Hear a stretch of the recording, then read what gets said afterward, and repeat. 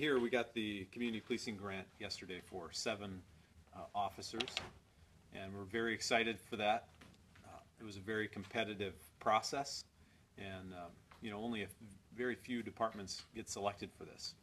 And in addition, it's Community Policing Week, and that's a big focus of the direction that I want to go, and we're trying to bring the department back to more community-oriented policing. We've been working hard to highlight a lot of the good things that happen within this department over the last 8 or 9 months, and what we've seen is we've had an increase in applicants, and we haven't had a problem filling the vacancies that we have. In years past, that's been an issue, and I believe part of that is the focus on, our focus on community policing. So with this grant comes 7 police officers, 1 will be a sergeant, and 6 patrol officers.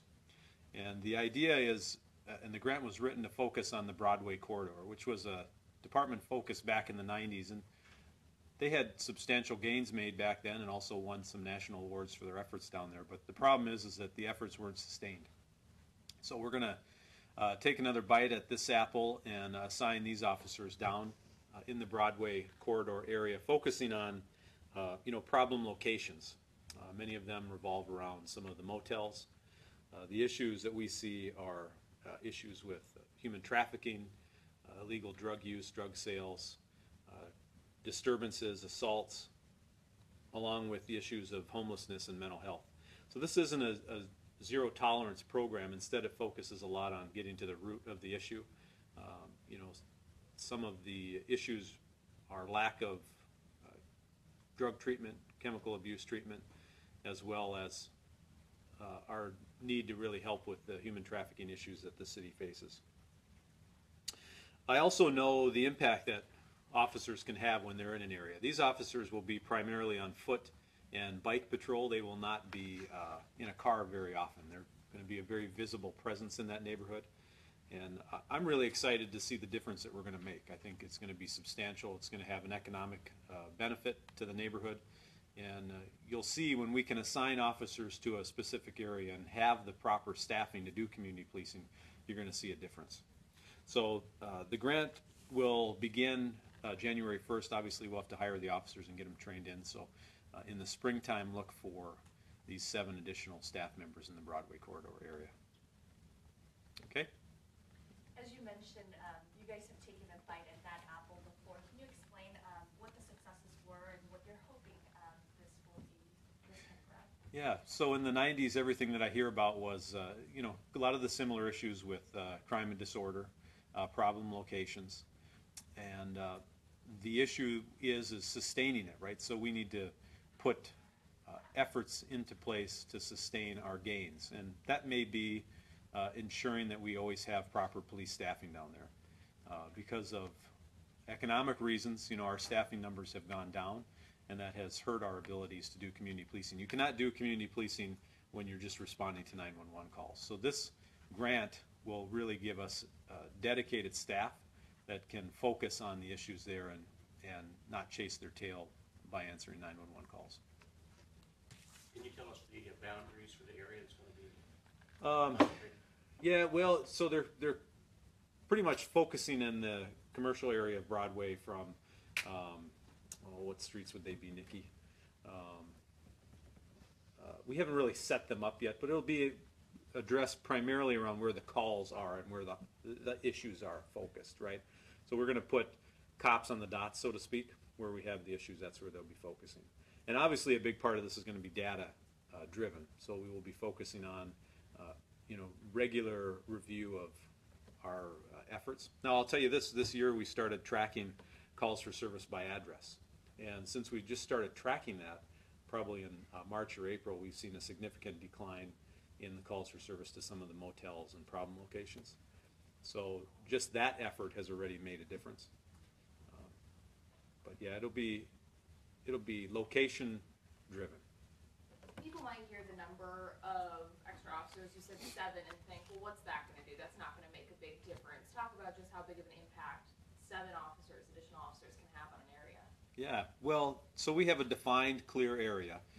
We know when they're not chasing those 911 calls, when they have the time dedicated to being proactive and working on these issues. I mean, look at the success that the HOT team has had on helping us address homeless issues.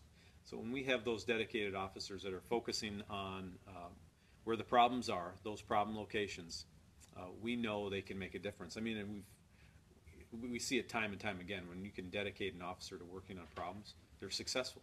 And the results are often well beyond just reducing crime, and it goes into the areas of economic development and success as well.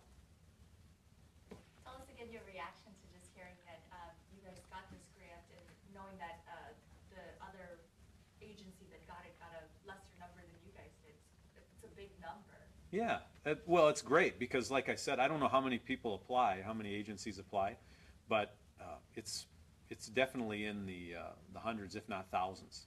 So for us to get this grant I think it speaks volumes of our grant proposal and the effort that we intend to make here. So we were very excited.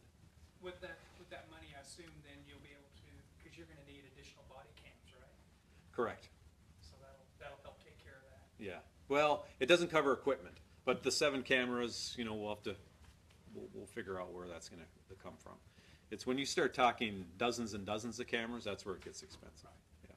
So are we talking south corridor or north corridor? It'll be a little bit of both. Yeah. So one of the things that we've seen, North had made a concerted effort earlier this year to focus on these hot spots, and we've seen it kind of pushed a little bit south, and in turn the south numbers are going up. So some of this may push problems outside of that boundary, which, you know, we're going to continue to push no matter where they go, and hopefully push the problems right out of the city. All right? Okay, thanks.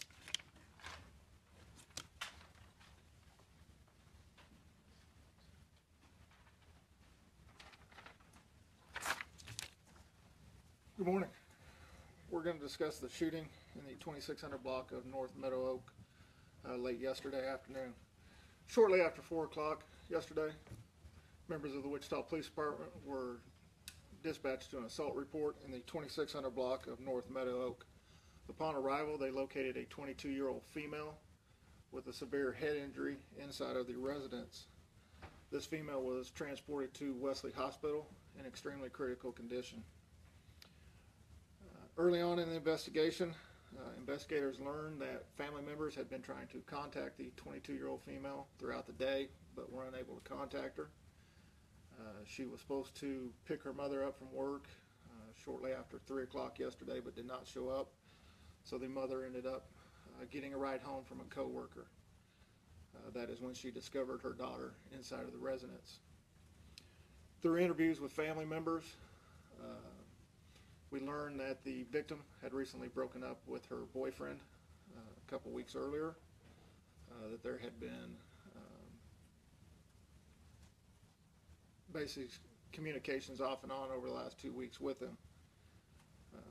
We were able to locate the ex-boyfriend at a residence in Andover, where he was transported up to the city building.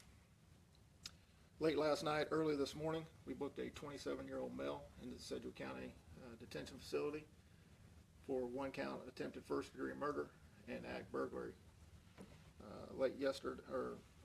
Early this morning, we were able to recover a weapon from a lake in far east Wichita. Questions? What type of weapon? It was a handgun. I'm sorry, the boyfriend is the 27-year-old? Yes. Ex-boyfriend. And where did you say the gun was recovered from? A lake in far east Wichita. The injury that the female suffered, you said severe head injury. Was it a gunshot wound? It's a gunshot wound to her head, yes. Were there multiple shots fired within the residence? No, there was only 1 shot fired. So she wasn't found until late yesterday afternoon. Any idea when this happened? We believe it happened sometime before noon yesterday. So she was there for at least a few hours? Yes, she was.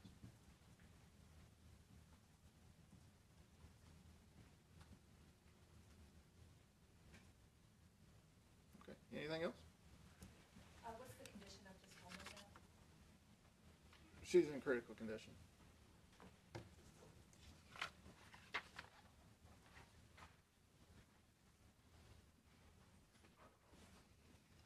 so that's all we have today. Does anybody have any questions on anything?